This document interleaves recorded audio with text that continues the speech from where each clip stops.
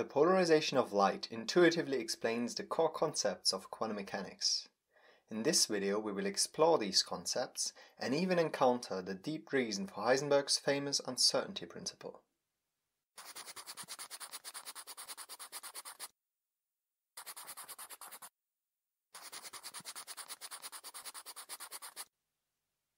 Let's look at a very simple setup. Take an LCD monitor which only emits light of one color or frequency. The light emitted from such a monitor is polarized linearly, which we can test by placing a polarization filter in front of our eyes or the detector.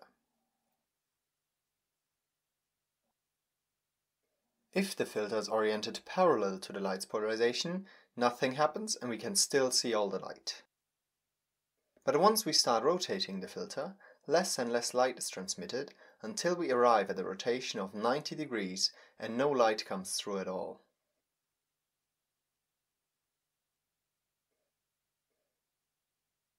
Let us introduce two axes, right and up, and call them 1, 0 and 0, 1.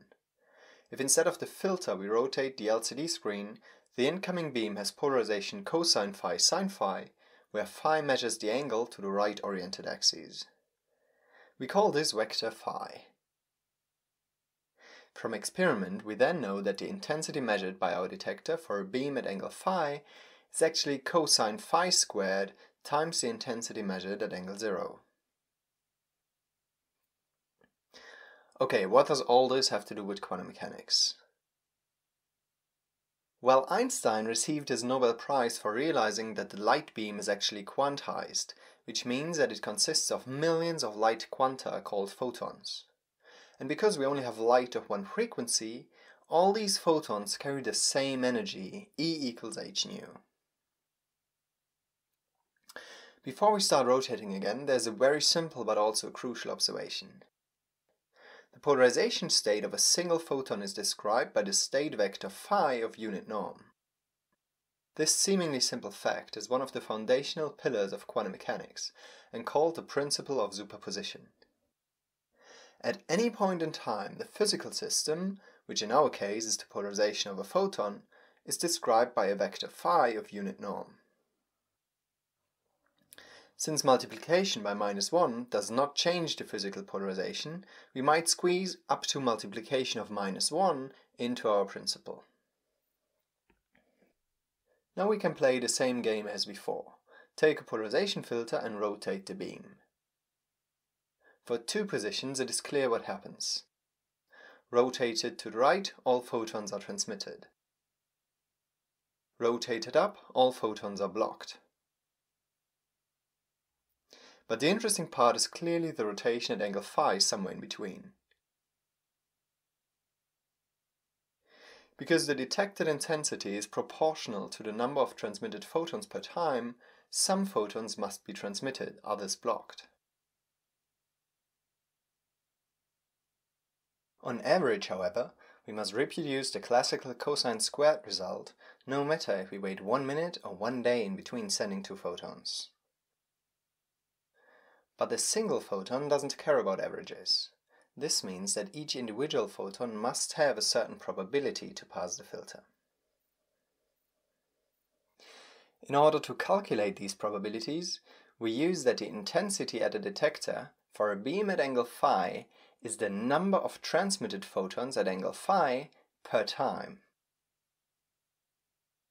Then, the intensity at angle 0 is the number of all photons per time, because all photons with right-oriented polarization pass the filter. And now experiments tell us that the two are related by cosine phi squared. But the probability of a photon at angle phi to pass the right-oriented filter O right is of course the number of photons at angle phi passing the filter divided by the total number of photons, which is cosine squared phi.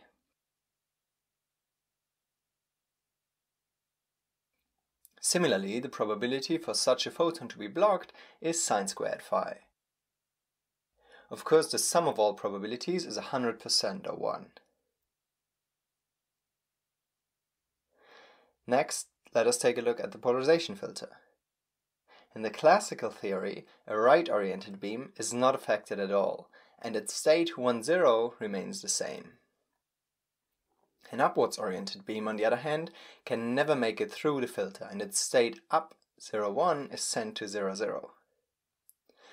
The filter is therefore described by the simple matrix 1, 0, 0, 0.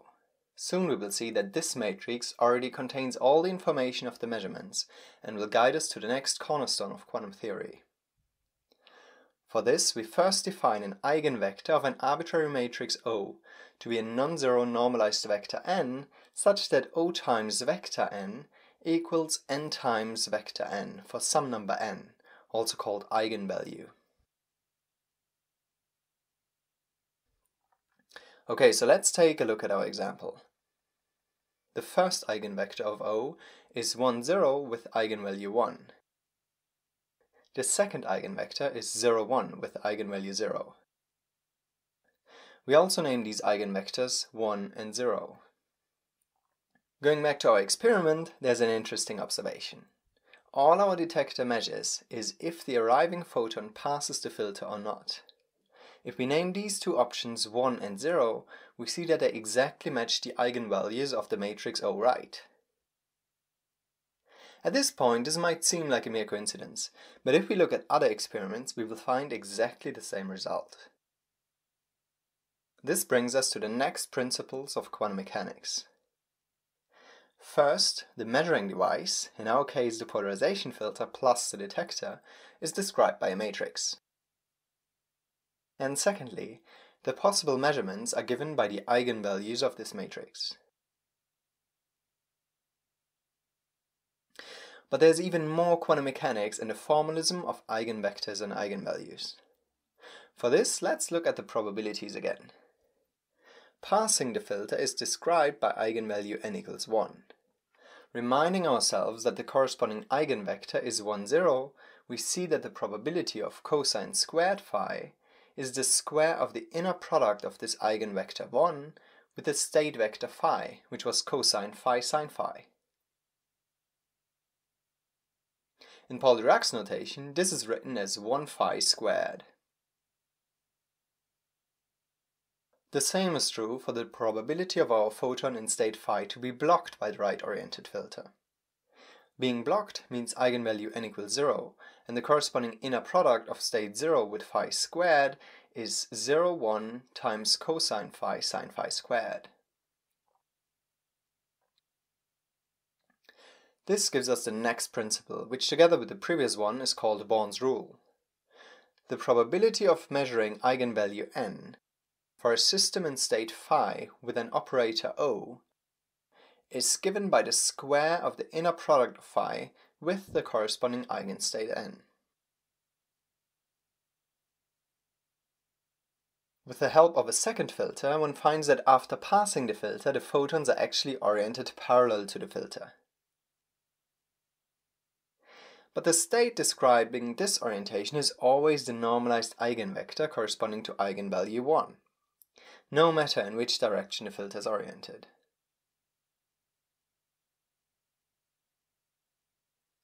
This observation gives us the last principle. After measurement, the system is described by the normalized eigenvector corresponding to the measured eigenvalue. The monitor we have looked at so far only emits linearly polarized light, but light can also be polarized circularly or elliptically.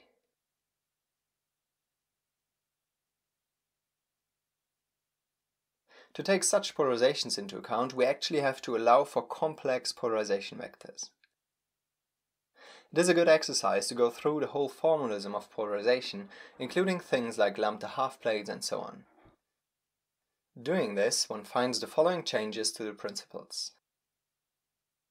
The vector spaces are now complex, and the unit vectors are not just defined up to -1, but up to a complex phase. The probabilities become mod squares, and the operators describing measurements must be Hermitian. That condition ensures that all eigenvalues, so all measurable quantities, are actually real. And this is the formalism of quantum mechanics. Any quantum system can be described by a state in a complex vector space. The measuring devices are Hermitian operators on this space, and the probability to measure one of the eigenvalues is given by Born's rule. There's one thing we've not yet taken into account, and that's the dynamics of the system.